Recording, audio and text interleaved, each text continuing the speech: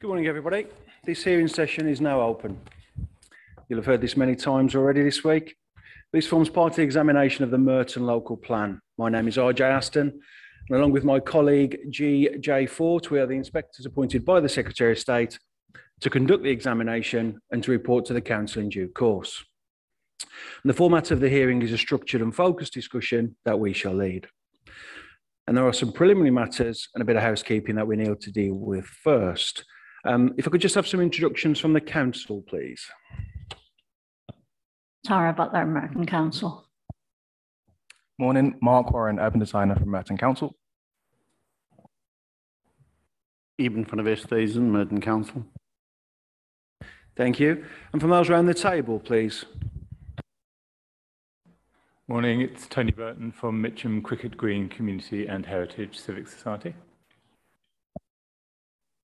And Tony Michael, Wimbledon Civic Society.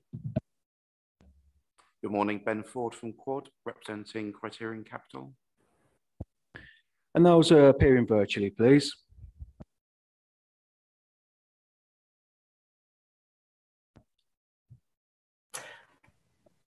I'll start. Jane Barnett from Savills Planning, acting on behalf of F&C Commercial Property Holdings in relation to their property interests at WI 11, Wimbledon. Thank you. How would you prefer to be addressed? Jane Barnett. Miss, that's fine. Thank you. Anybody else? Next, I'm Samriti Patel from Savills Planning, representing Clarion Housing Group in relation to their sites at Eastfields and High Path and their general property interests in the borough.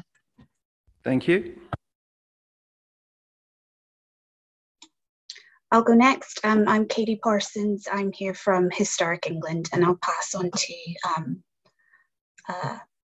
Kate O'Donnell. Sometimes it's easier. Just before you do, how would you prefer to be addressed? Is it Miss, Mrs? Miss, thank you. Thank you, Katie. Good morning, everyone. Kate O'Donnell, Merton Council. Okay, thank you, Miss O'Donnell. The Programme Officer for the examination is Carmel Edwards, who should be the main point of contact prior to and after the hearing sessions, and should be copied into all correspondence. Now would be a good time to switch off mobile phones, or at least turn them to silent, please. And I'd be very grateful if Miss Butler could again indicate the procedures in the event of a fire, whether any tests are due, and advise participants to the location of facilities, please. Thank you, Inspector. Fully accessible toilets are available at the ground level at the main entrance to the Civic Centre, just left of the stairs leading up here, and there's a lift to access the toilets as well. There's a drinking water dispenser downstairs as well. If you can't see it immediately, please ask the security guards. This room has an induction loop system for people with hearing difficulties. There are no fire drills scheduled during the hearing hours today. If the fire alarm sounds, either intermittently or continuously, please leave the building immediately by the nearest available fire exit without stopping to collect your belongings. Staff will direct you to the exits and fire assembly point. If you're unable to use the stairs, a member of staff will help you. Thank you, Ms. Buller. I just want to take a step backwards. I may not have given enough time for the representatives from MSP+D Consulting for CBRE IM. Do we have Mr. Straw, Mr. Cooper and Mr. Davis joining us virtually, please?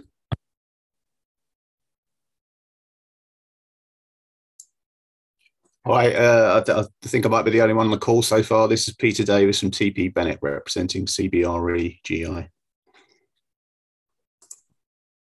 Thank you, Mr. Davis. Okay, so moving on. The hearings are being filmed and live streamed to the council website. Is everyone present comfortable with this? Does anyone else intend to film or record the event? Okay. The matters to be discussed today will be focused questions based upon and taking forward the MIQs and the associated written statements received. Inspector Fort and I are tasked with considering the soundness of the plan in accordance with the criteria of the National Planning Policy Framework, and also whether it is legally compliant. And the hearings are intended to assist us in this regard. In submitting the plan, the council considers it is sound, and this is the starting point for the examination. So if you're challenging the soundness of the plan, Then you have to explain why and what changes might be necessary that would make it sound. And we have read and will consider the hearing statements that have been prepared and also the original representations that were made. And there's no need for these to be repeated. Instead, our aim is that the discussion moves on from those documents and deals with specific questions that we have or areas where we consider there's further clarification or explanation required. And at times we may ask for a more general contribution or a summary of your position. And when contributing to discussions, it would be helpful to us if you could stick to the matter in hand and refrain from commenting on unrelated matters. Now, in order to test the plan for soundness and legal compliance, Inspector Fort and I will need to ask questions. You'll have seen that we've been doing this already in our preliminary questions and correspondence with the Council, in the published MIQs and in the previous hearing sessions held, and both the Council and other participants have responded to these. The questions will continue today based on these responses. Anything that is asked, however, should not be taken as demonstrating a particular predisposition on our part, and we'll normally start a topic by asking the Council for responses to questions we have before indicating others to comment. For those of you in the room, if you wish to comment, then please indicate by turning your nameplate on its side, and if you're joining us via Zoom, using the hands up tool. We may also invite contributions from you on specific points where we think this may assist the examination. And in speaking during the hearing, we would request that you are concise and specific. And in particular, if you wish to highlight certain parts of your statement or other documents that form part of the examination, it would be very helpful to Inspector Fort and I if you gave us the reference. Those present in the room should use the microphones when speaking to us, and please ensure that they're positioned close to you so that everyone can follow proceedings. Those joining us on Zoom will have to make sure that they are unmuted when speaking to us, but muted at all other times. And a gentle reminder to not use the chat function, please, as this is not monitored during the sessions. If anyone joining us on Zoom experiences technical difficulties, they should make contact with the programme officer in the first instance. Now, moving on, it's open to the Council to propose further changes to the plan, and we would ask, as usual, that they keep a record of possible changes that arise during the discussions. Any changes that would constitute main modifications would be subject to further consultation. However, no further representations or evidence will be accepted after the hearing sessions have finished unless we specifically request otherwise. Moreover, we are not expecting any further written submissions during the course of the sessions, but we may request further material should discussions indicate that would be useful. And as usual, there'll be a short session at the end of each sitting day to ensure that any suggested modifications or additional items we've requested have been adequately recorded. Are there any questions at this stage about the procedural aspect of the hearings? No. Okay, thank you. In that case then, we will now move on to matter 13. And this is about the plan's approach to tall buildings. And as ever, to open the discussion, I'd like to invite the Council's general response as to whether the plan's approach to tall buildings is grounded in an understanding and evaluation of each area's defining characteristics in general conformity with the London Plan, and are the plan's policies relating to tall buildings effective. What I will say is, just before you do, we touched on a few of the issues yesterday in respect of Mitcham Gasworks and Benedict Wharf. Today's main focus is obviously on Collier's Wood, modern regeneration zone, Wimbledon Town Centre, and the approach to tall buildings. The way that we're going to take the hearing session this morning is that we're going to ask some questions about the kind of general approach and policy D12.6 first, before focusing on some more specific questions. And that will include the approach now proposed, as I'll put it, following the statement of common ground with English heritage. And then we will go on to discuss some of the more site-specific questions we want to raise in relation to the allocations. So, to the Council, please, would you like me to repeat the first part? Yes, please. As ever, just to your general response, please, Ms. Butler. Plan's approach to tall buildings, whether it's grounded in understanding and evaluation of each area's defining characteristics, general conformity with the plan, and are the plan's policies relating to tall buildings effective? Thank you. Thank you, Inspector. I'd like to take this opportunity just before we answer to say that we'll be referring to quite a wide range of documents in the answers. This is because at Regulation 19 stage, it was clear from the GLA's response, at least, that we were not at that time in general conformity on one issue with the London Plan, and that issue was tall buildings.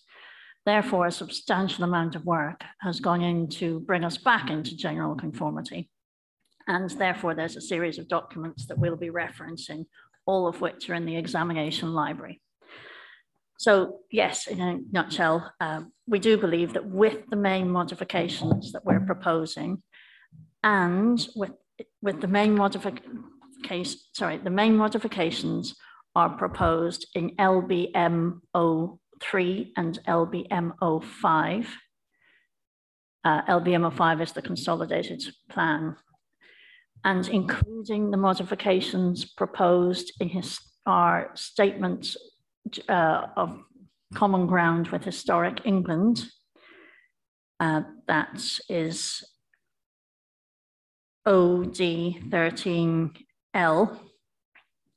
And just to clarify, just to clarify for those following virtually, that should be on the examination library. It is, yeah, it's on the examination library.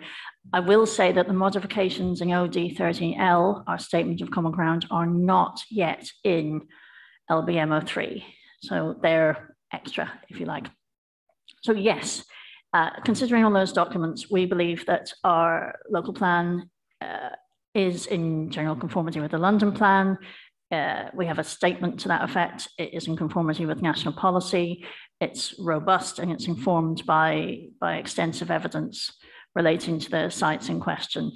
We've added clear statements within the plan on specific sites, and we have maps, 3 maps for specific areas, fairly modest areas within the borough, all contained, those maps are contained within D12.6 to indicate exactly where tall buildings will occur. So we believe we've brought all this information together in LBM03 and LBM05 and Historic England's statement of common ground, and that we are now in conformity with national policy and the London Plan.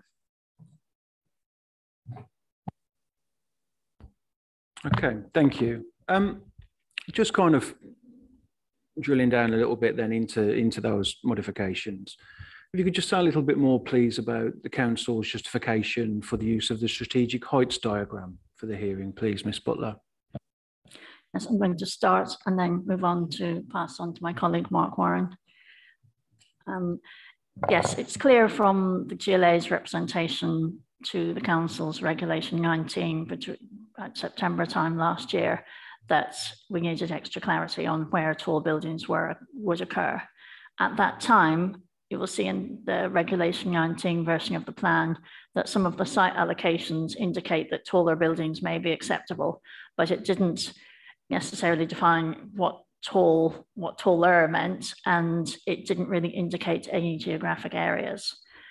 It's been the intention always was, although it wasn't clear in the plan, that 3 areas would be suitable for taller buildings in Merton.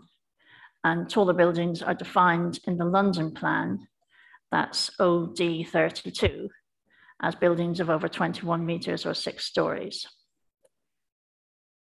So those 3 areas are moors and regeneration, and we have evidence in the examination library that I can't put my finger on the reference, but it's the Strategic Development Framework and Wimbledon Town Centre, and we have evidence in the future Wimbledon SVD, and one site in Collier's Wood, that's CW2.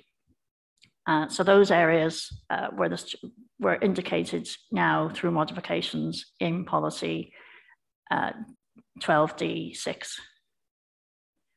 Just pass over to my colleague, Mark Warren. Thank you, Ms. Butler. So I think it's quite important to kind of acknowledge that in Reg 19, we had a lot more flexible wording. We didn't actually show specific locations for heights or appropriate heights for these locations. And as such, as Ms. Butler already explained, the GLA response to Reg 19 said that it wasn't in conformity. Just for your reference, our wording in the Reg 19 was, in our Reg 19 local plan, was the draft plan. Oh, sorry, I haven't got it here, sorry, but it was just more flexible. In terms of the statement of common ground, the GLA's response, they asked for 3 things. One of them was, should clearly identify on maps suitable locations for tall buildings, should not support proposals for tall buildings outside of those locations. And the third one was, should set out appropriate or range of appropriate building heights in specific locations. So the introduction of the strategic heights diagram was to answer the first and second point, which was to clearly identify and map suitable locations, as well as to set out appropriate heights. The diagrams themselves have a series of constraints which we believe any applicant coming forward with tall buildings should consider, such as the conservation areas, metropolitan open land, listed buildings, and townscape views. And we've put them on those strategic height diagrams as a starting point to really give steer to future applicants. And also because as a council, we really are committed to a design-led approach to development. And so that's the reasoning why we put in these strategic heights diagrams. Thank you, Mr. Warren. Just bear with me 1 second. It's okay. It's just while I make a note to ask you a question on a specific allocation later on. And just while I'm doing that, Mr. Warren, if you could just, for the hearing, just briefly explain a bit of the rationale for these 3 locations and why they were chosen, please. So these locations were chosen, or they're supported by the character study, which is reference 12D1. Thank you, Ms. Butler. The character study is a starting point. It looks at the borough holistically. It also begins to look at the MPPF changes in 2021, which puts emphasis on design guides and codes. So by introducing this design guidance, we align with the MPPF's vision in the changes in the 2021 changes. So within the character study, they did an overarching character assessment of the borough, and alongside that there was sensitivity mapping as well as suitability mapping for tall buildings. These 3 town-centred locations fall within the preferred locations for tall buildings, therefore supporting their locations for tall buildings, as well as in terms of the London plan, policy D3, looking at optimization of housing. These locations have got good accessibility to public transport, walking and cycling, to open spaces. So that's why these 3 locations have been highlighted as appropriate areas for tall buildings. Thank you, Mr. Warren. I'll bring you in a minute, Ms. Butler. But in terms of so we've heard that the character studies is an important piece of evidence that supports your approach here. There's the Wimbledon SPD and then the modern strategic development framework as well. Was there anything specifically relevant to Collier's Wood that's been produced and supports the approach in the plan? We haven't produced a specific piece of evidence relative to the one site in Collier's Wood that's within the strategic heights diagram and indicated for tall buildings. I would just say that, as my colleague, Mr. Warren said, the borough character study is a starting point, and it looks at not just the physical character, but also the socio-economic character of the borough. And it isn't the only piece of evidence we've used. We've also used for example, our conservation area character appraisals.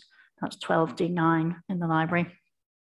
And as you rightly said, Inspector, 5D1, the modern strategic development framework, and 9D1, the future Wimbledon SPD.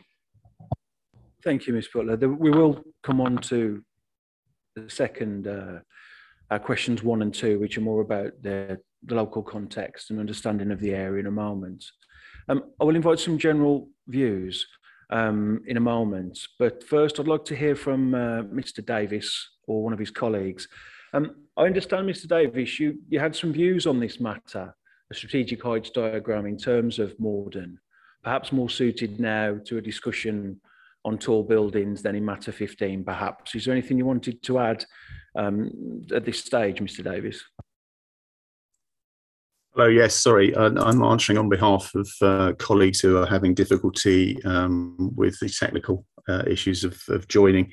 I mean, the crux of the matter for my client is that we feel the way the area has been defined on the key diagram regarding tall buildings for Morden is too restrictive, and it is at best ambivalent about whether a tall building on the Sainsbury's site, which is my client's site, is allowable or not.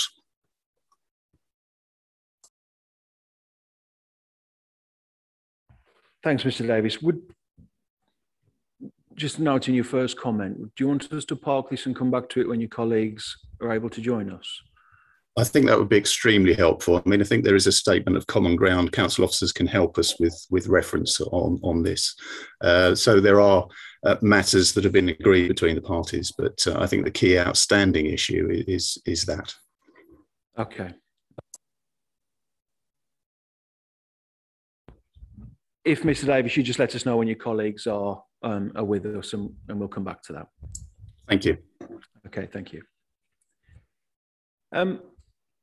Okay, so just going on, sorry, was there any more comments that anybody wished to make on the strategic heights diagram before we move on?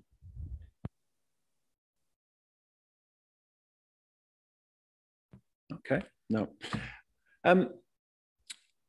So what I just want to talk about now is you start off with a fairly minor point, but an important one nonetheless. Ms. Butler, this tall, not taller, is that better classified as a main modification than an additional modification? That's something that the council might wish to reflect on. Yes, we'll reflect on that. Mr. Michael, good morning. I must say I'm still quite unclear about what tall buildings are. The council rightly says that the London Plan 2021 says that boroughs should define what a tall building is for specific localities. The reference for that is 3.9.3, page 142. And as Ms. Butler rightly says, of course, the reference that the GLA in its plan makes is along the lines of over 6 stories or whatever. I don't feel very clear at all that we understand what the council's plan is all about. If by tall, taller and tallest and all the rest, we just mean over 6 stories. That patently isn't the case in the council's case for Wimbledon, for example, where I think it says 10 to 12 or something of that kind, and as recently, although we shouldn't be considering this, as recently approved a building which is actually 14 stories. But it's just a question of, do we want clarity in the plan? I would hope that we would want that, and I certainly can't see it at the moment. So defining what these various phrases are would be one approach. And secondly, identifying on a map of the borough where buildings of some tallness, where they can be and what heights they can be. Okay, I'll ask Ms. Butler to perhaps clarify the approach. And then I'd also like to hear from Ms. Barnett, please.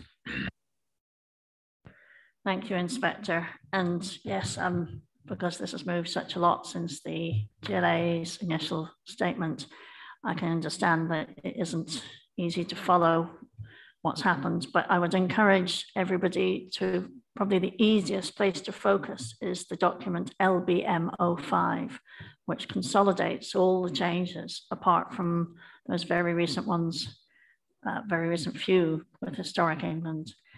And the pages on LBM05 that talk about that include maps, precise maps with building heights, are under policy D12.6. And additionally, for site allocations, it will, where the site allocation supports a taller building, it will clarify what site allocation that is, and it will make a statement as to whether or not it supports a taller building. Just to be clear, all the site allocations that support taller buildings are inside those three areas, Wimbledon Town Centre, one site in Collier's Wood, and part of Morden Town Centre, apart from 4 additional sites which are outside those areas. That's MI1, Benedict's Wharf, MI16, Mitcham Gasworks, RP3, Burlington Road, and WI12, Wimbledon Football Stadium. In those sites, it does say up to a certain number of stories. So it does clarify the issue that Mr. Michael just raised and give precise measurements for how tall is tall. And in addition, one of our modifications, which we're considering may well be a main modification, is to tidy up the language between tall, taller, tallest, to just use the phrase tall buildings or not tall buildings. It is worth saying that those maps are very modest areas within the borough, and much of the borough is not considered suitable in Merton's local plan for tall buildings. Okay, thank you. I know you don't have a copy of the plan in front of you, Mr. Michael, but I am just looking at document LBM05, as Ms. Butler just stated, policy D12.6, page 417, chapter 12. Those pages up to 424 deal with tall buildings and include 3 strategic heights diagrams, Collier's Wood, map of appropriate locations for tall buildings, Morden Regeneration Zone and Wimbledon Town Centre. I don't know whether that answers your, I appreciate there may be other questions arising from that, Mr. Michael, but thank you, Ms. Willer. If you'd like a moment to look at that, Mr. Michael, I could take the question, I can give the question to Ms. Barnett. Just bear with me one second. Yeah, I'd just like to invite your view, Ms. Barnett. Does this modifications address the point you made in your representation on this matter?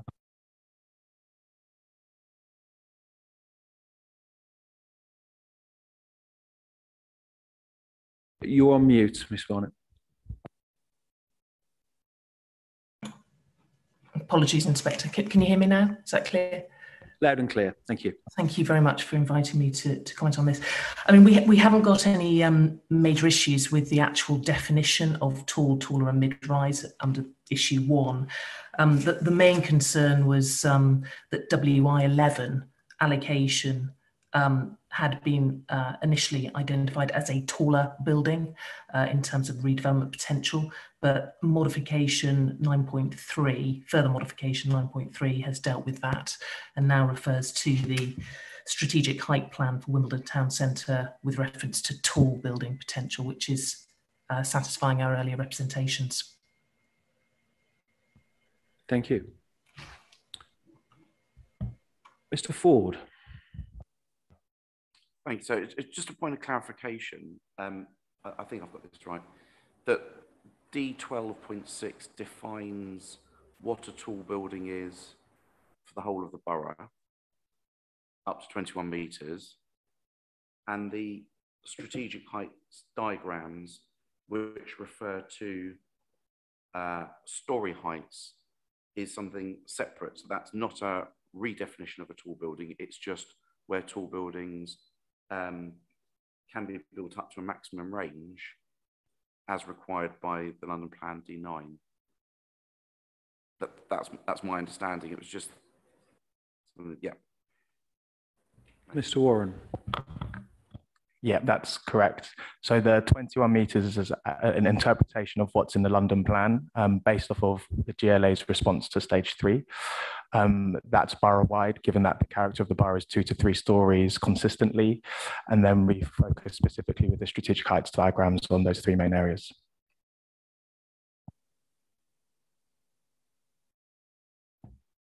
Mr. Michael, did you want to come back at all?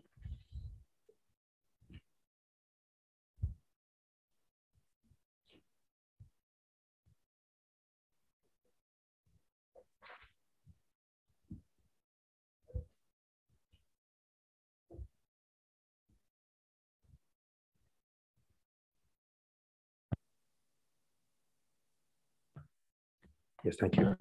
All right, so tall buildings are defined as, well, it's around 6 or 7 stories. It's 21 meters from the ground level to the top of the upmost story. Okay.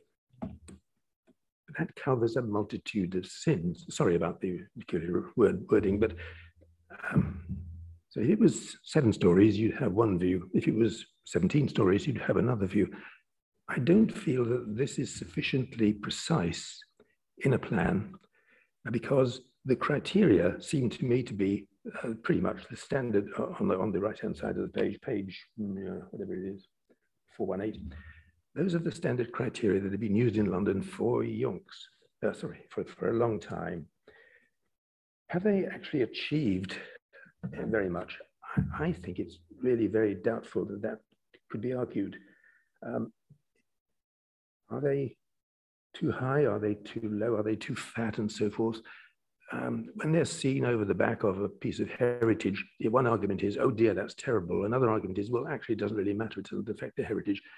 It's all down to sort of interpretations way down the line. I don't feel that that is helpful here.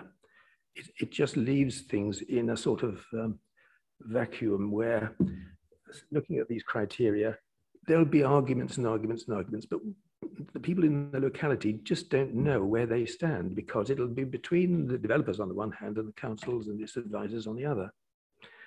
So I feel that a plan should be more precise. And so there should be in each of these 3 areas, zones or subzones where you specify the heights maximum that should be accepted. Without that, we simply just have a sort of talking shop arrangement. Has this been done before? Yes. In the City of London, for example. When, I think it was just before the Second World War, a building was built on Queen Victoria Street by, I think, the Post Office. It came up rather higher than all the rest, and the view from Blackfriars Bridge of the cathedral was very significantly impacted. What was the result? I think it was a national outcry, of course, and the corporation produced something which was called the St. Paul's Heights Limits. What were they? They were specific AOD, above ordnance datum, heights specified on an ordnance map, which allowed for the views from, in that particular case, Blackfriars Bridge, of the cathedral's upper portions to be unaffected by new buildings.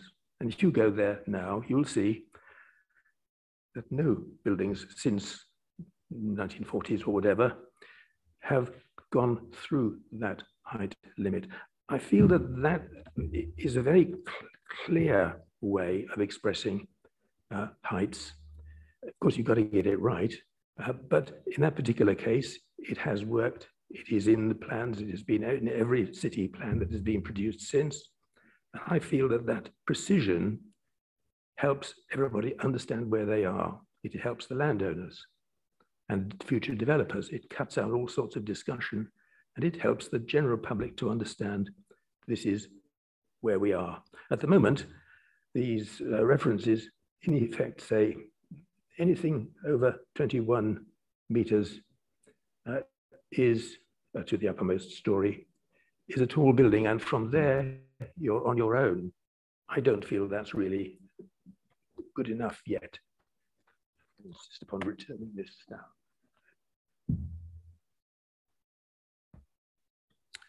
Thank you, Mr. Michael. Before I ask Mr. Warren to respond, I think I'd just briefly say that we are going to touch on this issue again in some of the allocations, the representations made by Mr. Ford in relation to kind of ranges of heights and stories and that type of thing. So, Mr. Warren, if you have a final comment on this. Yes, I just wanted to address Mr. Michael's comments on precision. So the policy at the moment defines in policy wording as well as in the maps clear locations using the strategic heights diagrams of the best composition of tall buildings given an appropriate building heights likely to be acceptable for these areas. So in actual fact, the strategic heights diagram does provide quite a lot of precision in terms of what we expect to be acceptable there. In terms of the borough-wide definition of the 21 metres, the reason we went with that was because we thought it best reflected the character of the borough by going with the minimum definition of a tall building, where we can promote something which is more medium density, low rise, which is more in keeping. And we really curated where the tall buildings would go with those specific 3 locations. So we'd have put things in place to direct and control and manage how tall buildings would be composed based off good urban design principles, and that's reflected within the strategic heights diagrams. Thank you, Mr. Warren. Ms. Butler, you wanted to add to that? Yes, Inspector, I just wanted to use an example to help illustrate it. For example, the strategic heights diagram for Wimbledon has indicates 3 areas for tall buildings. Site WI6 Highland House is in one of those areas, and it clearly says that the building cluster height range, a tall building is defined there as up to 10 stories. And then if we go back to site WI6 Highlands House, it will reference in the section at the end of that site allocation and all the relevant site allocations in Wimbledon, Morton and Colliers Wood. It says the strategic heights diagram for Wimbledon Town Centre sets the height limit for this site. All building heights will be subject to considerations of impacts on existing character, heritage and townscape in accordance with policies D12.3, ensuring high quality design for all developments, D12.5, managing heritage assets, and D12.6, tall buildings, and have regard to the future Wimbledon SPD, which is guidance. I hope this goes some way to assuring Mr. Michael and others that there is a level of certainty and precision proposed now in the plan on heights, a precision of up to, say, 10 stories or 40 meters, and also that this isn't simply that every building in those areas can reach that height, that the design does have to consider high quality design, heritage, the surrounding characteristics, and the guidance relevant for that particular area. And just taking forward a point that Mr. Michael made there about heights based on an above ordinance datum. So in terms of the thinking about the strategic heights diagrams and the appropriate locations, was that sort of height metric taken into account? So I'm sure we'll get onto this later on, but in terms of the strategic heights diagram, we use 2 measurements, which are story heights and meters from ground. The reason being is that it's just more accessible in terms of the language, in terms of people understanding what 14 meters is compared to an AOD, and that's why we decided to go with that. Thank you. Before I ask Mr. Michael, Ms. Patel, I invite you into the discussion, please. Thanks, inspectors. I just wanted to make some general comments regarding sort of the height threshold that's set out in the local plan.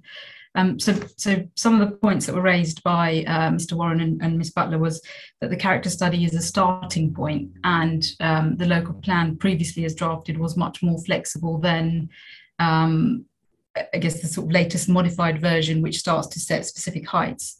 I'm not too concerned with the sort of specific heights and the locations identified, noting my client's interests are sort of specific to the estates in the main.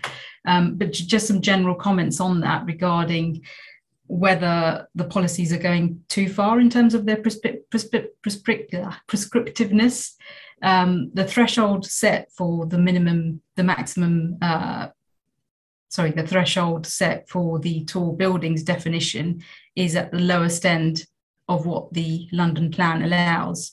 I think the guidance that the GLA are producing, and it's still in draft, so it's not in its final form, but that talks about where the threshold is set at this lowest level.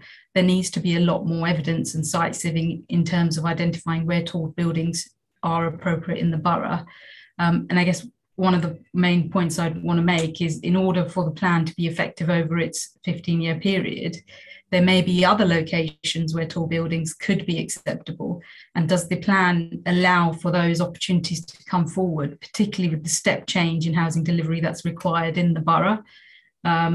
One of the things that we've been looking at is, since the London plan was adopted, there has been a number of local authorities who have gone through the plan process, and this issue has been tackled on a number of occasions where policies have been looked at and found to be too rigid, overly prescriptive, because of the fact that the evidence that is undertaken at plan stage is quite rightly a high level analysis. And actually, if you pin down to site specific cases, there may be circumstances where buildings that are taller than 6 or 7 stories as defined in the local plan will come forward.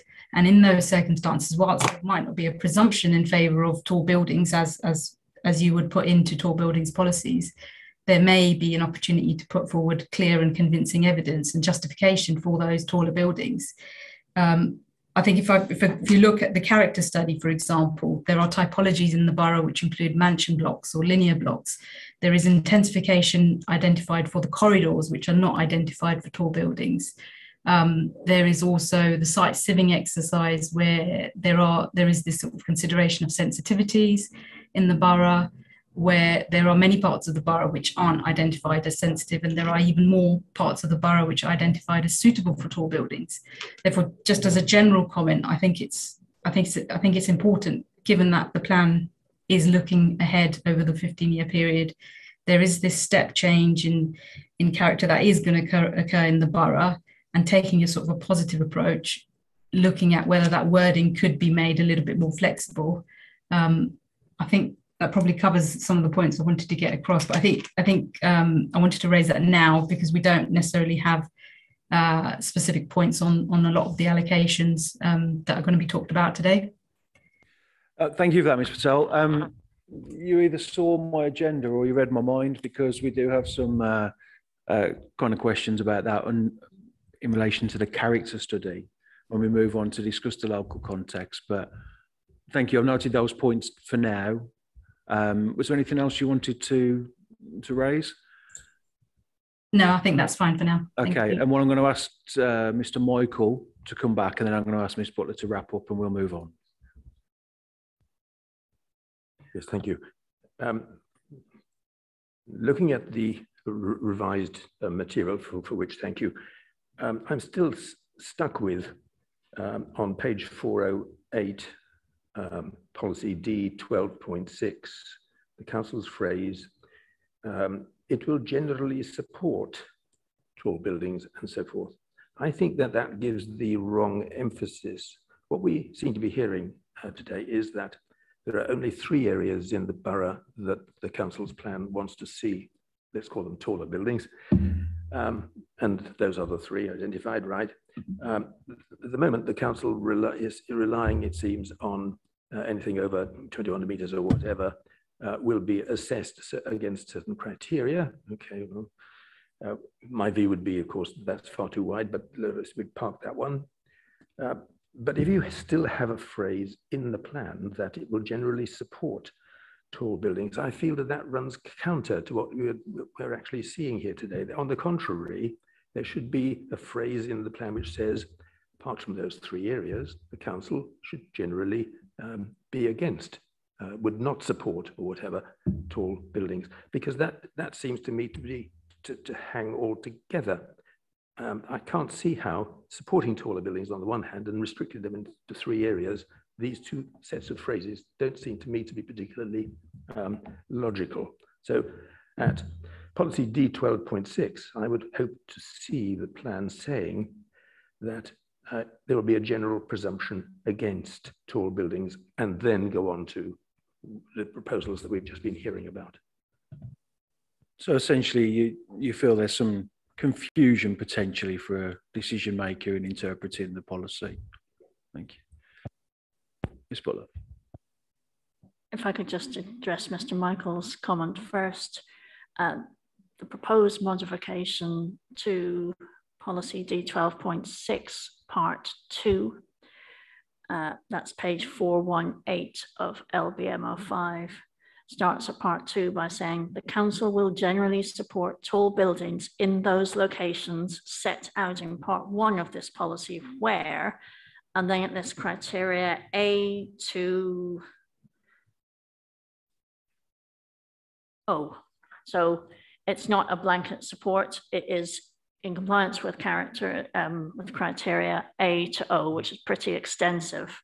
We will support proposals. It's also important that the MPPF ask the plan to be positively prepared in totality. So having negatively worded policies is not something that we have pursued in general throughout the plan. And I think that's common for all local plans at this stage.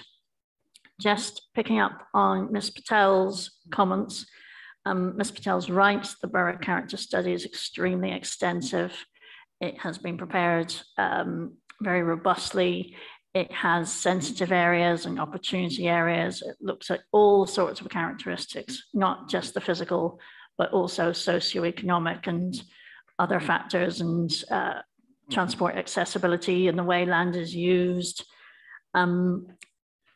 The proposals in Merton's local plan are to define tall buildings as 6 stories or above, 21 meters or above, based on the predominant character of the borough as being of 2 to 3 stories in general.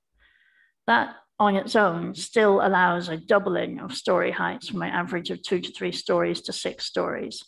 And we feel that in this local plan, that is still could arise a significant change to the characteristics of the borough as promoted by the London plan. Ms. Patel's right that all of London, including Merton, has seen a significant shift in housing needs, and Merton's share of London new homes has increased substantially from 411 to 918 per year.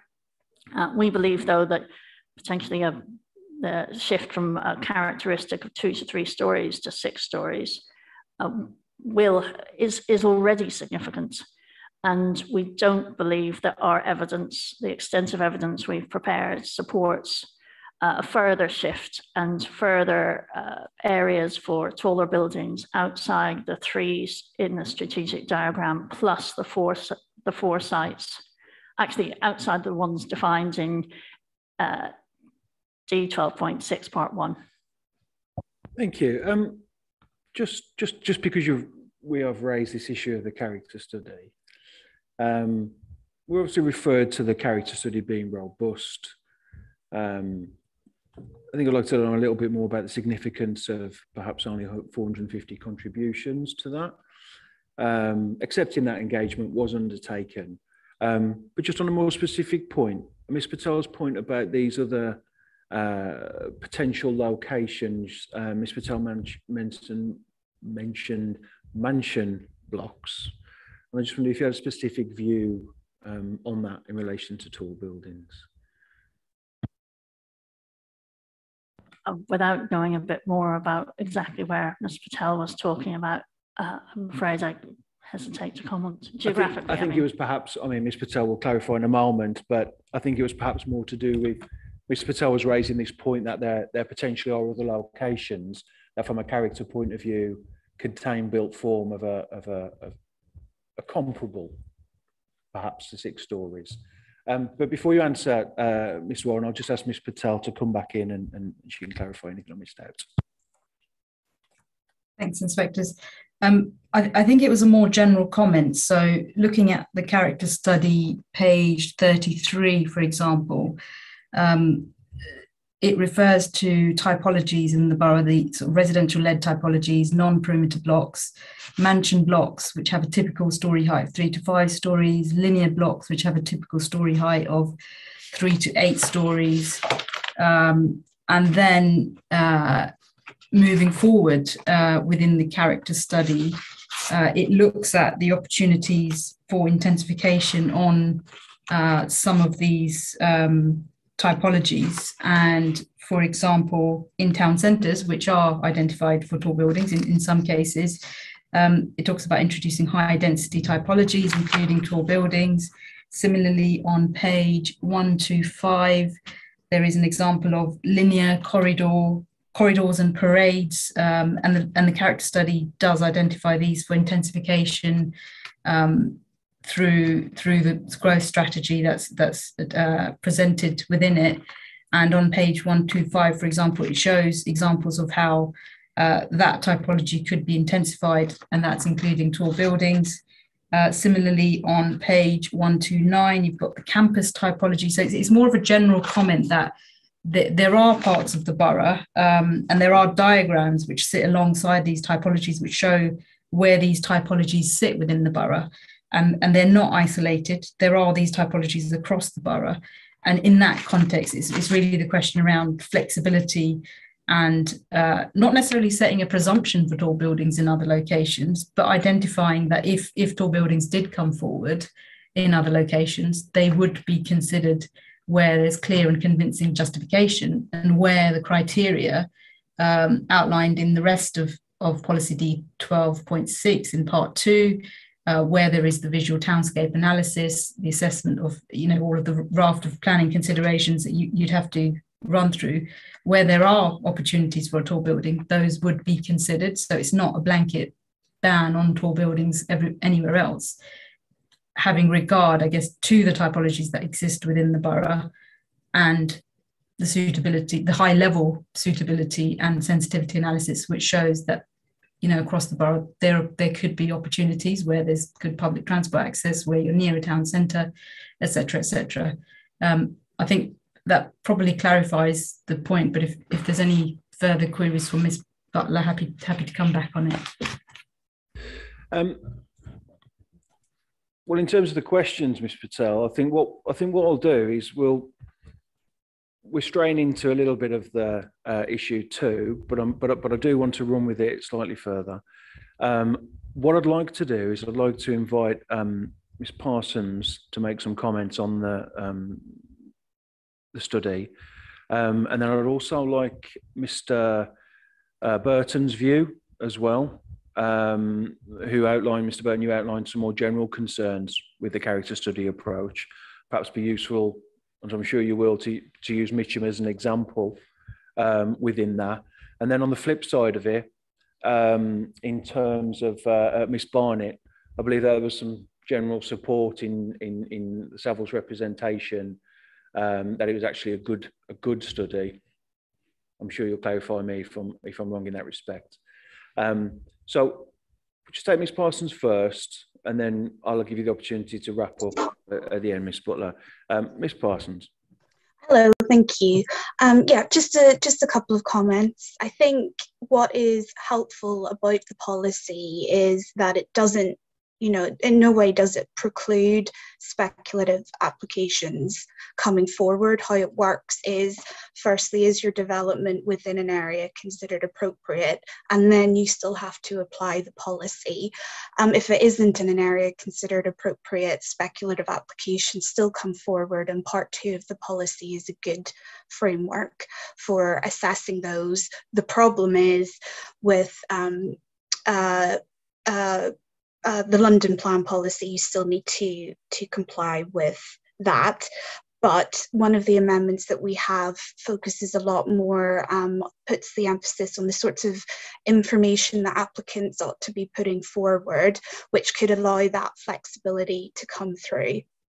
And I think with regards to mansion blocks, we think, there is a lot of evidence to show that mid-rise buildings, you could go up to 6 stories or just below 21 metres within the policy without the need then to trigger the tall building policy. And that is still a substantial development.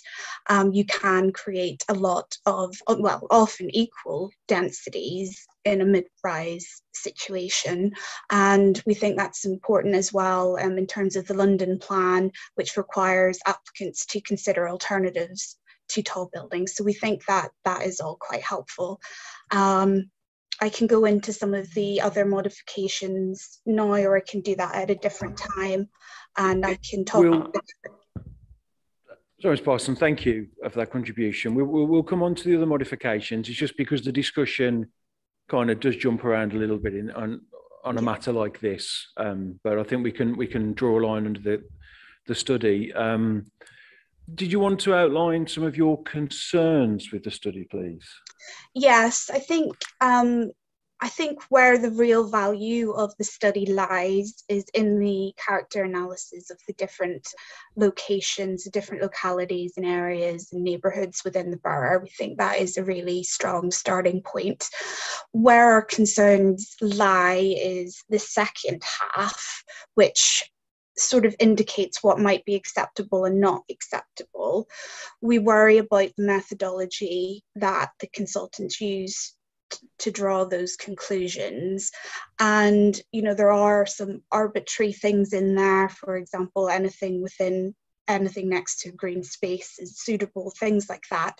We think that needs to be very clear that this is not policy in effect. This is a series of high-level concepts that could be useful for applicants in informing their design proposals, outlining the sorts of things that they need to consider, things like that. And we did have an amendment to that effect in our statement of common ground. It was a slight tweak to remove the emphasis on that part of the character study. So it isn't elevated effectively as policy into the plan. It is a set of high-level principles about how you could approach tall buildings. And we think that's quite important to avoid conflicts with what the local plan says. I understand that might not be the council's interpretation, but that was our concern with that part of the character study. So in some ways it's very good, but then in other ways we think it might cause a little bit of confusion. So making clear, as I said, that they're concepts rather than a hard and fast way of approving a tall building. Okay, thank you, Ms. Parsons. Can I just ask overall then, the approach taken, is it justified based on proportionate evidence?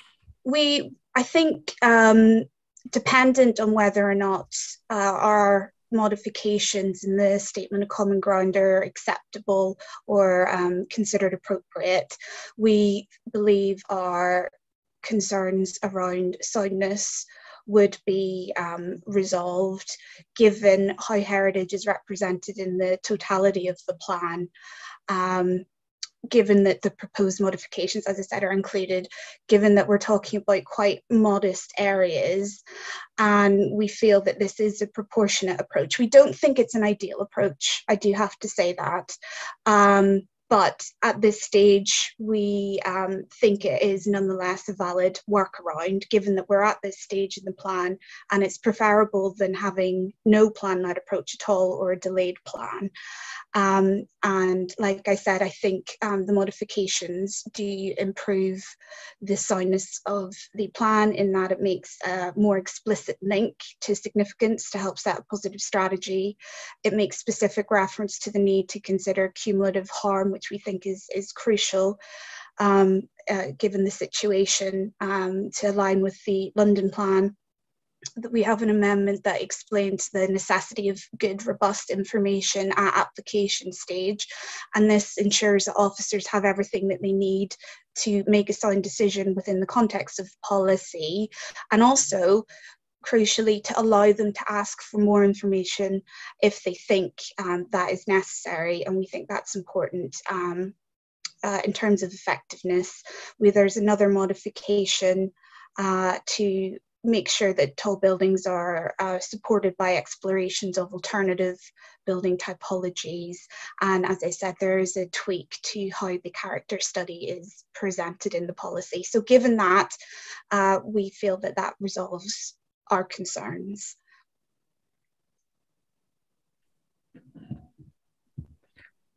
Thank you, Ms. Parsons. I'm just moving on a bit, just developing that point a bit further, I suppose. So just looking at your original hearing statement on this matter, at paragraph 3.2, it says the lack of almost any evidence to support the site allocations means that the plan is not justified, effective, compliant with the London plan, and it would not set a positive strategy for the conservation of the historic environment.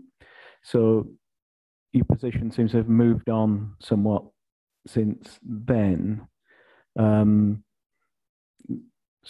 So what the modifications you've touched on, I mean, how would they address that, which seems to be, as that's worded there, that seems to be a fundamental Yes, issue. it is.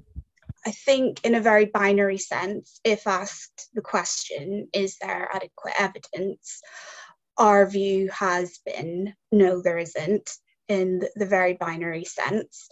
But we still then need to take a proportionate approach relative to the heritage significance that might be harmed. And with these amendments, we think that can do that. Realistically, we can't expect additional evidence to be collected at this point. And as I said, it's a less than ideal option, but it is a solution to ensure that we do have a plan-led approach. And what the amendments do is add an additional layer, an additional safety net, as it were, to ensure that everything then is considered properly at application stage. So yeah, we're very much weighing up the issues with heritage, for example, that the borough doesn't have a World Heritage Site, things like that, that we might not be able to come to this view. But as I said, given the totality of the plan, the relatively small areas we're talking about, we do feel that this is a valid solution. But yes, in a very binary sense, black and white sense. Thank you. Mr. Straw, good morning. I notice your hand is raised. Was this in relation to the earlier point, or is it in relation to a point about the character study? I apologise for this. I couldn't get on the system to begin with, but I have now. I'm going back to perhaps the basics on this. Is the questions. Question one, issue one, question one, does the plan define... Mr. Straw, hang on one moment, please. Could you just answer my question? Is Sorry. This in relation to what we're talking about now in relation to the character study, or does it refer to the previous question that you weren't here for, that your colleague stepped in and I offered that you'd be given an opportunity to come back on? It's more generic about the general's view about does the development plan define the locality sufficiently for tall buildings. Right, I'm going to come back to that point, Mr. Straw, if you don't mind, because you might want to make a comment as well about the diagram. Yes. If I could just ask Mr. Burton, if you could outline, and then I'm going to ask Mrs. Butler to wrap up on that. Yeah, I think you're inviting me to comment on the merit or otherwise of the character study to inform tall buildings. Yeah.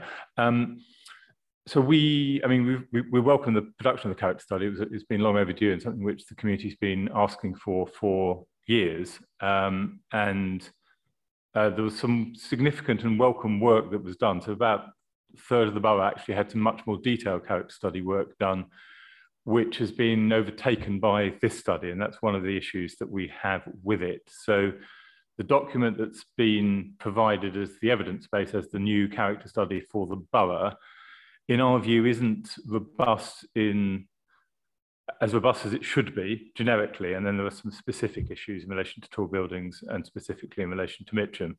Briefly on the first, because I suspect that's not the focus of your inquiry, it's not well supported by expressions of local preferences, as expected by government policy. The process through which it's been drawn up is not that well informed by local preferences, very limited sort of engagement, despite 4 years of asking for a process which would be more vigorous in providing that. It doesn't do justice to the previous work on the various neighbourhood-based character studies, or indeed the conservation area appraisal and management plans. To give an example, in Cricket Green, the description of the character is about 100 and something words in the document. It was about 1,400 words in the earlier work that's been binned, and which we felt was more appropriate as a tool both to inform plan making and to inform development management. It's full of various random comments. It includes a reference in Mitcham to Yoki spaces, which is something we've been unable to find on Google.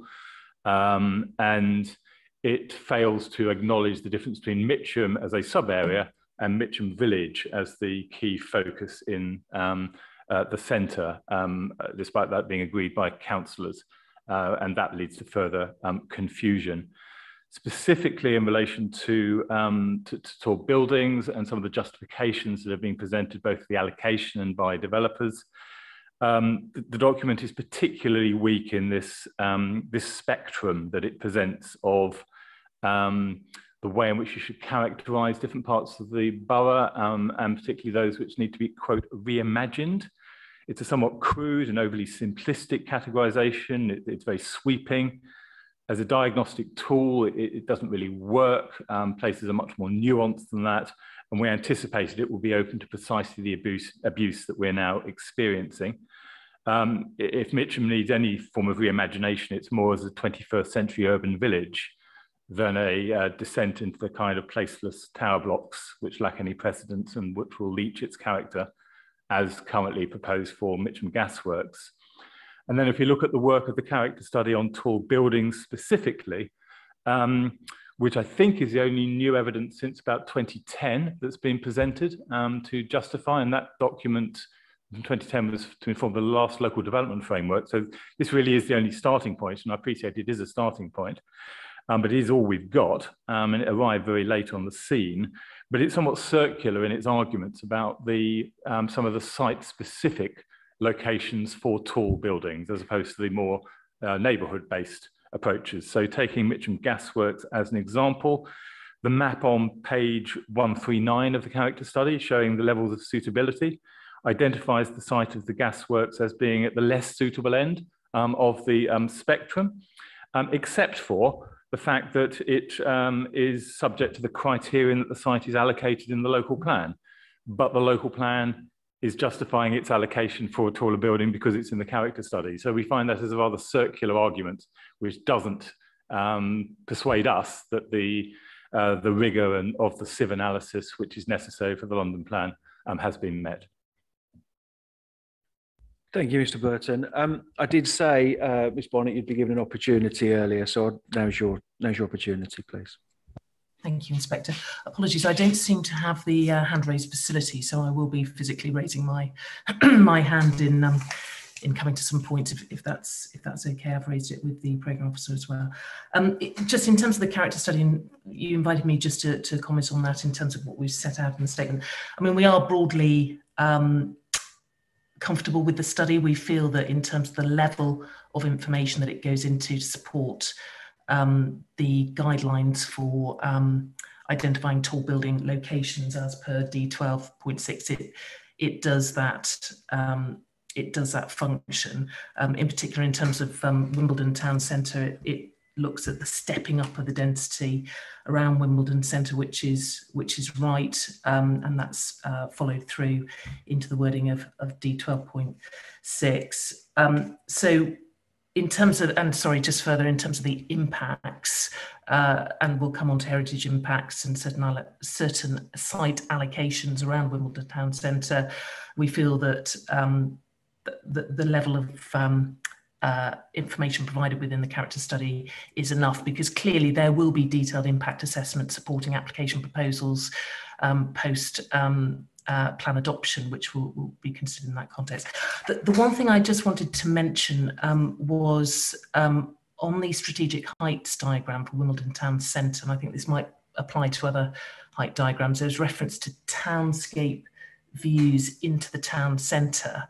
And I know the character study doesn't provide any detailed visual impact assessment to support those townscape views being identified on the diagrams. We've recommended that they are removed and that townscape analysis is dealt with in detail at the point when the application schemes come forward.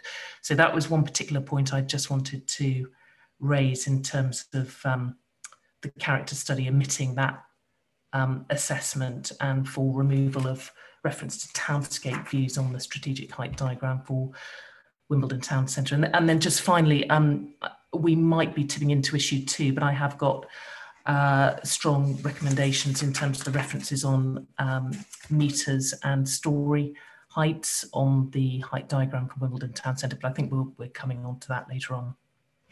That's correct. Ms. Butler. I think what I just said, there's obviously quite a bit there, but essentially we've heard now about the character study, and I suppose the question is that evidence sufficient, if you like? But also as well, I just want to ask a couple of just general questions. Was it kind of 2D desktop-based exercise, the character study? Were sites visited? I'll let my colleague Mark Warren answer that, including an overview of the engagement as part of the first stage, because that also came up in, I think, a criticism of the engagement on the study. Okay, and if you can incorporate if it contains any site-specific assessment as well, please, Mr. Warren. I will come back to Mr. Straw.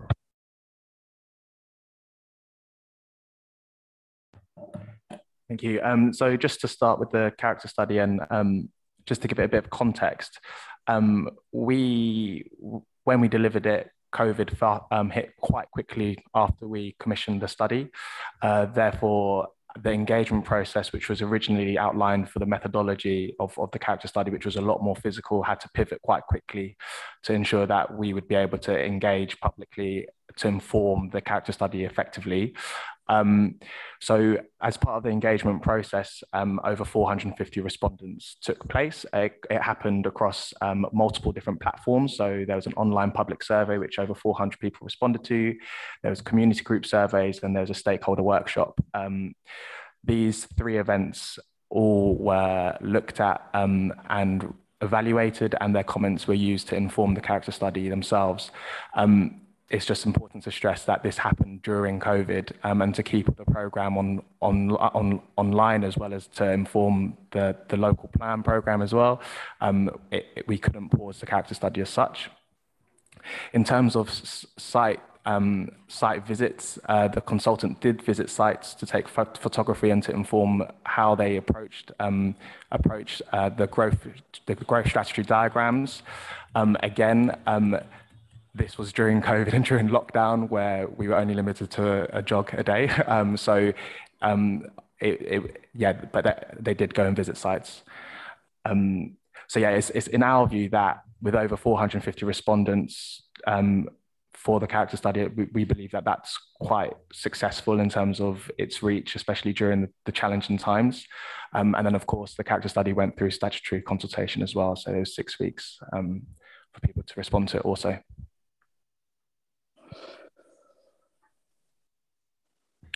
Okay, and in terms of Ms. Barnett's point about the townscape views in terms of the Wimbledon town centre, so what's the justification for those, please? So the townscape views, they were put in place to really steer how applicants would approach tall buildings. We quite often find when applicants do come in with tall buildings, townscape views are very often not informing the initial design. So it was our strategy to put them front-ended, to be design-driven, to be a design-driven policy, to kind of inform applicants to take townscape views as part of the design process from early on. They haven't gone through any formal analysis. So that we will reflect on whether or not, you know, on whether they should be removed from the strategic heights diagrams. But it's in our view that they should remain to some extent, because I think they do heavily inform design, and it's something which, with any planning application coming forward, we'd want to see early on, because quite often we don't see that. Okay, so we've heard that it's perhaps not supported by the character assessment, but is there anything else in terms of conservation area appraisals that might have referred to those types of views? So typically these views do respond to conservation areas and open spaces and long linear views and panoramic views, and they're informally based on, you know, the amount of people which are likely to take that view, and other metrics like that. So they're not completely plucked out of the air, but as I said, there is no formal analysis on those views. Okay, so you said you're going to reflect on those. So if you could pick that up in actions from this morning's session.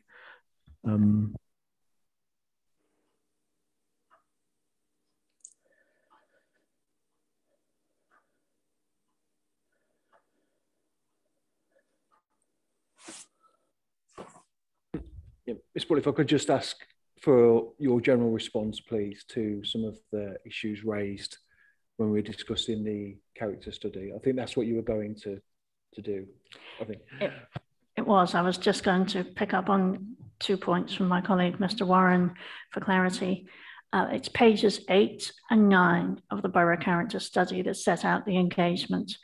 But please be aware that the Borough Character Study is a supplementary planning document.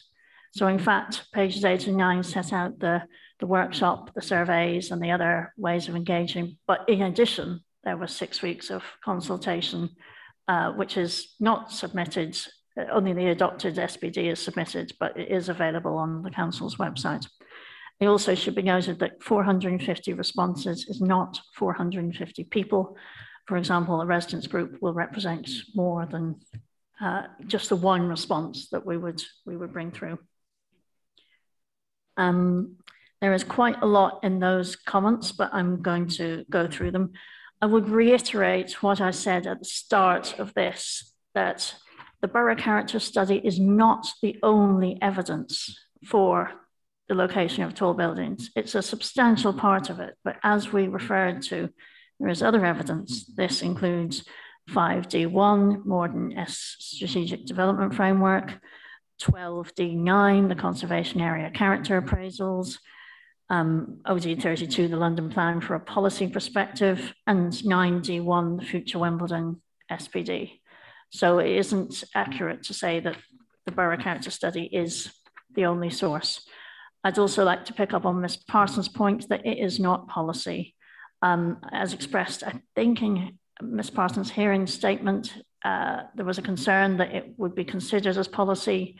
It is clearly a supplementary planning document, and supplementary planning documents don't override policy. Mr. Burton mentioned some earlier work that I believe he felt was more accurate and thorough than the work presented. From about over 10 years ago, the council itself started to do a borough character study, and we divided the borough up into 36 character areas or neighbourhoods, and we went through them very, very carefully, and it was very, very detailed work. Mr. Burton's correct. Took 10 years and we didn't get them finished because of the level of detail. And what we started to find is that they were being overridden by events. So development in neighbourhoods would have changed it before we went out to consultation. We did consult on, I think, 6 of the 36, and they're all available online under Borough Character Study 2011 to 2015. But the level of detail and the focus as well on very physical characteristics meant that actually we needed to look at up-to-date planning guidance on preparing borough character studies, and we needed to achieve something that was right across the borough and not a very, very granular level of detail. There was a comment about mansion blocks and building heights, and does the character study in fact reflect, are there more opportunities for taller buildings in England and Merton? I won't reiterate my point about actually setting borough character study and looking out the window of this building will inform everybody that the characteristics of Merton are predominantly 2 to 3 stories on average, with the exception of some super high PTAL areas like Wimbledon Town Centre, Collier's Wood, and arguably this town centre. And there are mentioned, and therefore, setting taller buildings in line with the London plan at 21 metres is already a big jump in terms of the character. It's already that substantial change that is indicated in London plan policies that are promoting housing development. I can't put my finger on the policy reference right now, but there are policies in the London plan that say the character of the area of London must expect to change if we are to achieve the housing numbers.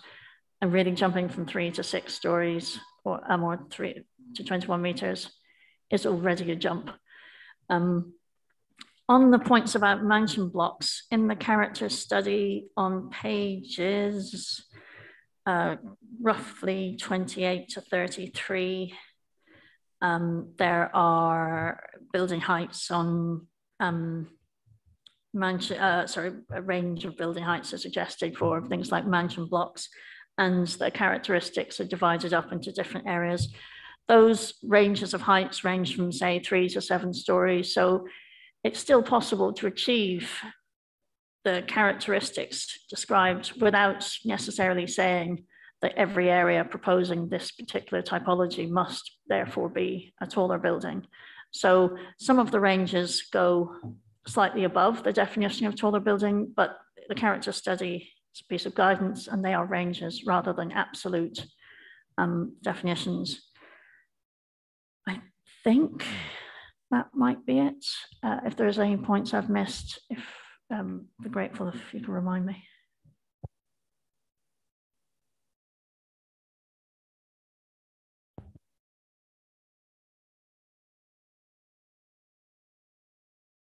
Oh.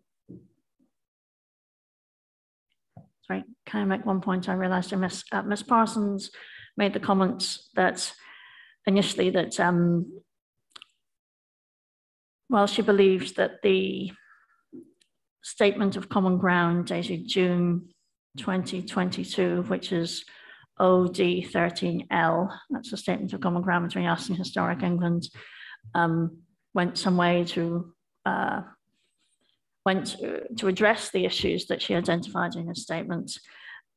We would point out that Historic England have been involved throughout and have responded not only to the local plan, but also to the evidence we've been producing, for example, on the future Wimbledon SPD, and remembering that tall buildings are, more sites are allocated for tall buildings in Wimbledon Town Centre than anywhere else. Historic England was a consultee, and as set out in our statement, page 1336 of our hearing statement, Historic England responded to the SPD consultation and said, "We very much support the improved focus on Wimbledon's heritage. This will strengthen the SPD and help create locally distinct high-quality spaces. The SPD represents heritage well throughout and not simply as a standalone feature. Recognizing the multifaceted role heritage can play in delivering social, economic, and environmental progress. It's a key strand of the MPPF, and we are pleased to see this set out in the SPD." And I mentioned that because in the SPD as well, there is guidance on tall buildings, including evidence on page of the SPD, I will find the page, which shows the really detailed work that went into that particular guidance on tall buildings, some of which has been used as evidence for the local plan, very, very specific building heights matters taken forwards, and there's a diagram that looks at existing and proposed over tall buildings. So it is the case that Historic England have been involved in guidance on tall buildings that we are using as evidence, and that supports this plan. Page 48 onwards of the SPD.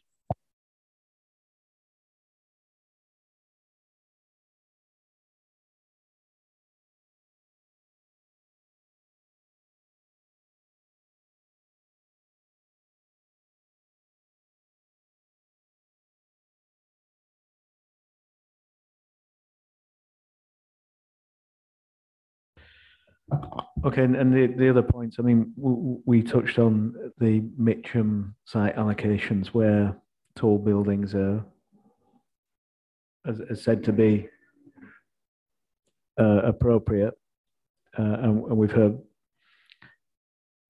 the view that that the evidence base perhaps doesn't support that as fully as it might do in other areas. So have you got any reactions to that, Ms. Butler?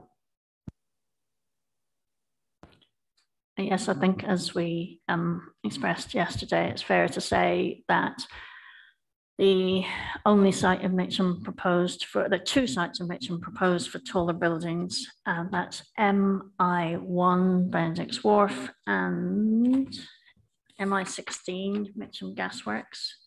As set out in our statements, MI1 Benedict's Wharf has full, outline planning permission, which includes scale and massing, which is part of the, which is the evidence largely for that of a precise scheme.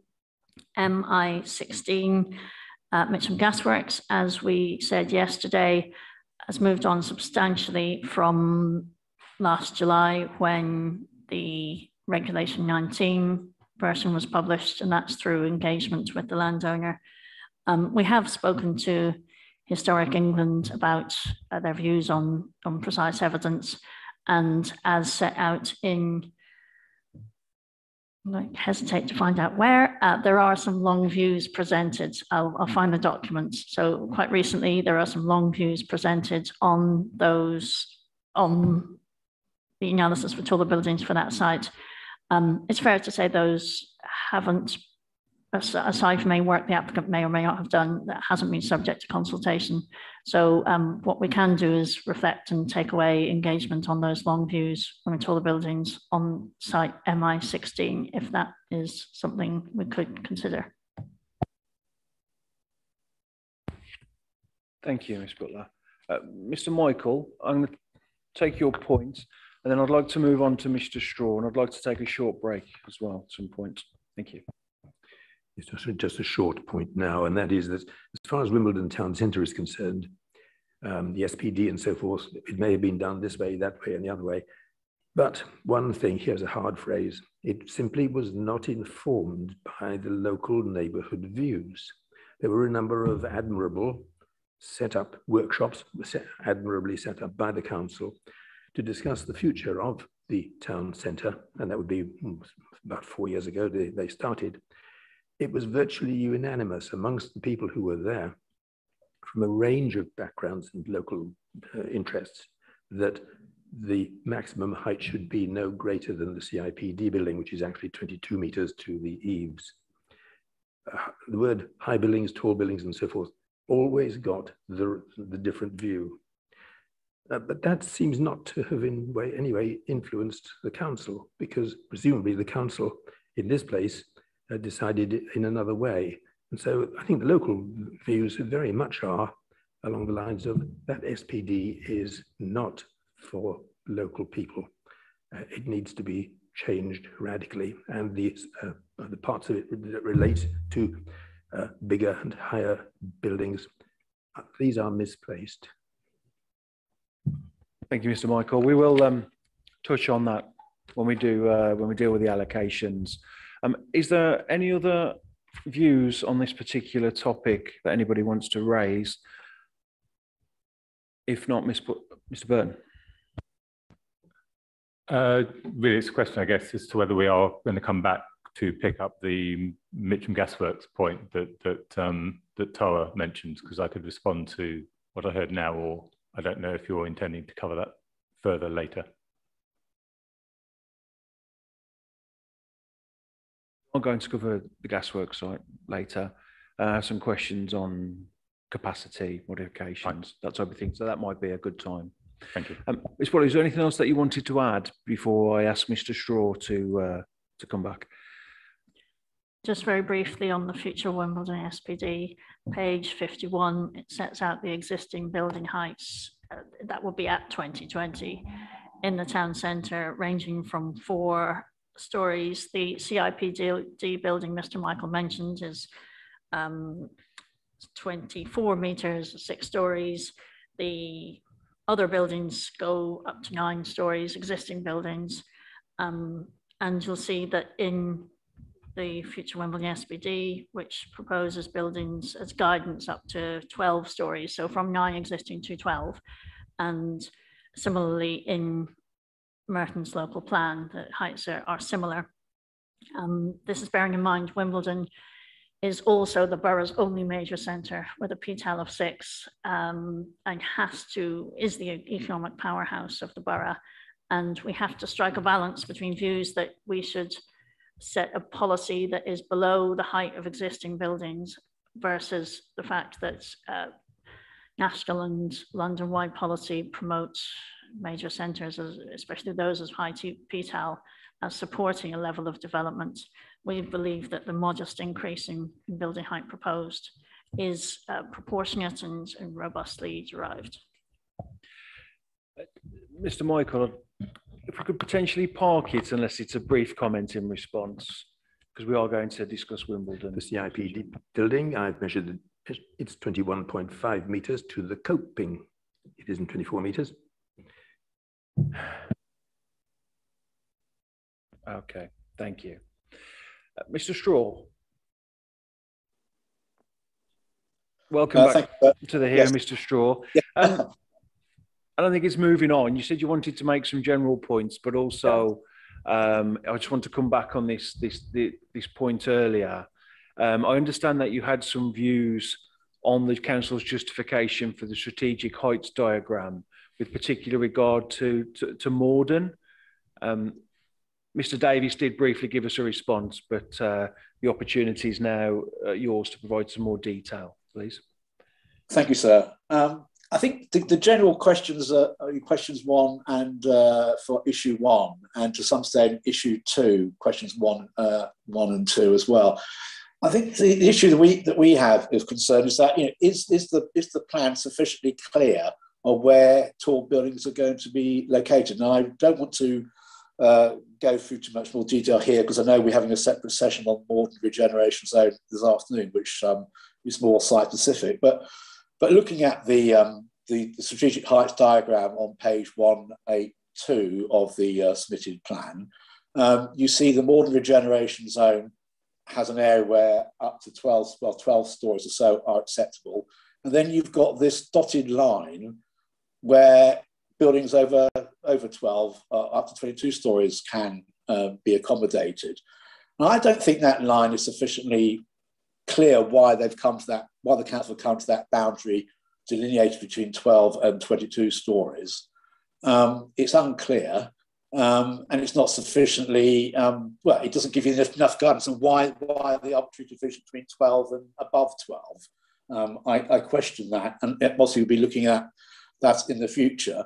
I know that a lot of reference has been going on the character study, but then obviously the council referred to the fact that of other matters to consider tall buildings is the strategic development framework. And again, I don't want to go through what we're going to be talking this afternoon, but we do question the status of that strategic development framework for Morden, bearing in mind it was based in 2019, and it was really just devised by Hawkins Brown to look at the basically a comprehensive scheme in what I call a wider sense than is now being considered by the council, which we welcome. That smaller sites within the Morden regeneration zone are also appropriate to redevelop freestanding sites. So the higher cluster, the dotted line, what is the justification for that boundary? Should it be, we think it should be it should be wider on clearly including the site that we're interested in discussing with you about later this afternoon. We don't feel that those are sufficiently robust. And the other question I have for the council is that the Morden regeneration zone is within a GLA opportunity area. So are we jumping the gun here? Should we not have an opportunity area framework in place before we reconsider within the Morden regeneration zone where tall buildings are going to be appropriate? Is that boundary actually sufficient? Have the GLA agreed that boundary? Or if not, have others been properly consulted on that boundary? And should not that be appropriate for an opportunity area discussion? So I do question whether or not the plan is sound, showing that within that area, which includes actually I think that area is based on a former Hawkins Brown master plan concept for a wider plan 2019 on the SDF framework, but that was based on effectively one comprehensive scheme led by TfL and London Borough and Merton for one big comprehensive scheme with an appointed developer. For reasons we'll discuss this afternoon, we think that is very aspirational and unlikely to be happening in the future. So the council have tacitly recognised that now by accepting that freestanding sites over 0.25 a hectare can also come forward, which might have appropriate ability to deliver taller buildings and again meet the objectives of the opportunity area of creating regeneration and much more housing development in high density developments, bearing in mind that the site here, modern regeneration zone, is highly sustainable given its proximity to public transport interchanges of buses and of course the underground station. So I do question, have we got to the right position here? Is this diagram going to lead to planning appeals or inquiries of why we're in or out of that boundary? Should it be more site specific now? And should it be looked at as a wide opportunity area discussion for the future? I think those are general points, but I'm sure, sir, we'll discuss those later on this afternoon, because I do accept it's more specific to more than regeneration area, and others will be looking at other sites in the borough. Thank you.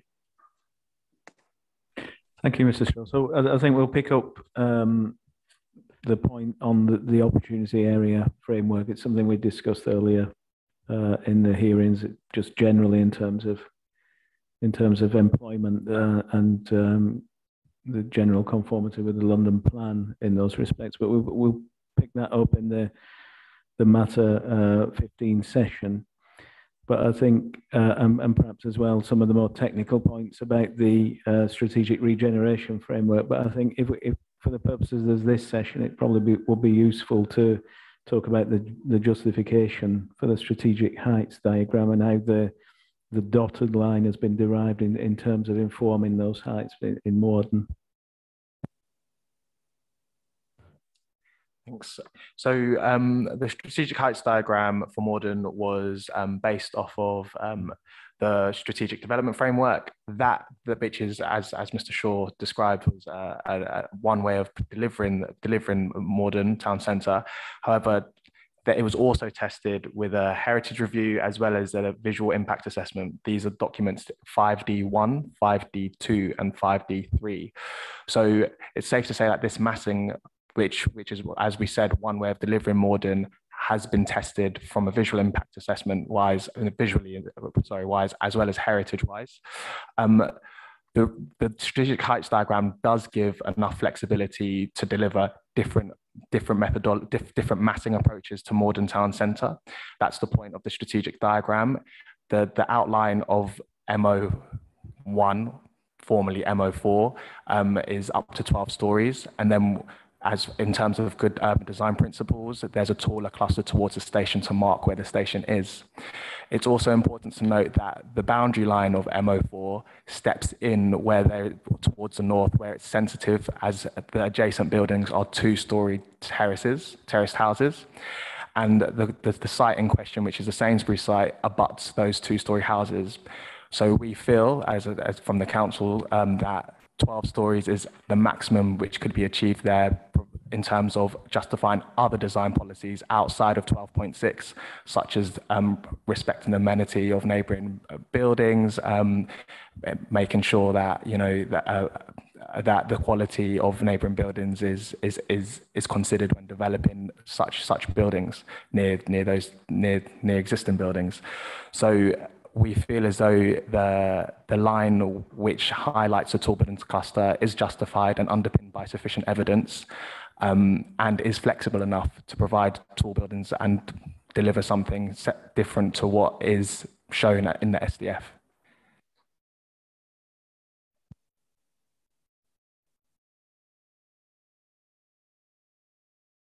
So just developing that just slightly further. So what's the relevance of that being identified? I'm looking at the Regulation 19 version with the mods included here. So and I'm looking at the diagram. So what's the relevance of that being an indicative location of tall buildings cluster? Does that does that sort of bake in that flexibility that you're talking about?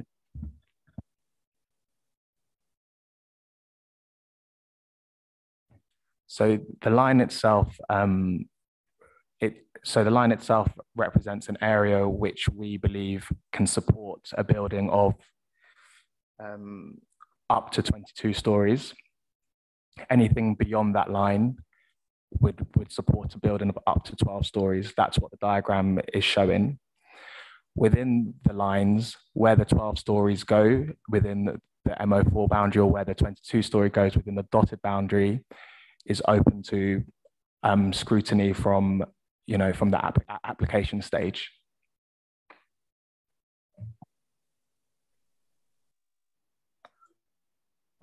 So just to reiterate, as we said earlier, on ALBM05, which includes all the modifications apart from Historic England's, policy 12D.6 part 2, just because a building is defined in part 1 as up to a certain number of stories doesn't make it a given that will be achieved right across any particular site as a giant slab of development. There are criteria A to O in policy 2, which do set out all the various considerations that somebody would have to take into account when designing a taller building. And we believe that this gives the whole policy, part 1 and part 2, give both a level of certainty as to whether taller buildings will be appropriate, and that takes into account, as my colleague Mr. Warren said, clusters of taller buildings, proximity to two-story houses, proximity to the historic registered park and garden. But there's also a level of flexibility in that it has to be a pretty good design and consider all the issues in A to O, a part 2 criterion A to O, to make sure that there is opportunity for the applicant to create a really good optimized design that meet all those different criteria as well. Thank you, Ms. Butler, because that was actually very timely comments, because unless anyone has got anything else to say on the points we've just been discussing, we're going to take a short adjournment now. And when we come back, we're going to discuss those policies in a bit more detail, and part 2 in particular. Mr. Straw. Yes, sorry, I think. Right. Which part did we get to, Mr. Straw? I didn't see your hand go up until after I'd said that we're going to have a short adjournment and then come back and look at part 2 of the policy in a bit more detail. Could I just say just quickly that I think there's a bit of inconsistency here, because the Morden Station planning brief identifies, I'm not going to go on this next hearing this afternoon, but the Morden Station planning brief does identify the site that our client is particularly interested in as a landmark building. So I anticipate that's more than 12 stories, or could be, but it seems that for some reason or other, the council decided to change their minds. And I don't think there's any material change of circumstances. It's the Morden Station planning brief. So I'm not quite sure that the policy gives sufficient clarity. The dotted line seems to be arbitrary. It doesn't take into account change of policy now of freestanding sites being able to come forward. It still seems to be based on a wider aspiration of a comprehensive scheme for one comprehensive development, which is now policy, not the policy approach that the council are now taking. So should there be more flexibility and more clarity of that arbitrary line, or should we just have an overarching policy that says within the ordinary generation zone, tall buildings will be considered against that policy criteria? Do we have to have this arbitrary division between 12 and above 12 story highs? Thank you, Mr. Straw. I've made a note of that point, and what I'm going to ask is that if we could just park that and then return to it when we discuss Morden later on, and Ms. Butler's nodding, so they have a note of that as well. Okay. Thank you very much. Okay, it's 11:45 and the hearing is adjourned until 12 o'clock. Thank you.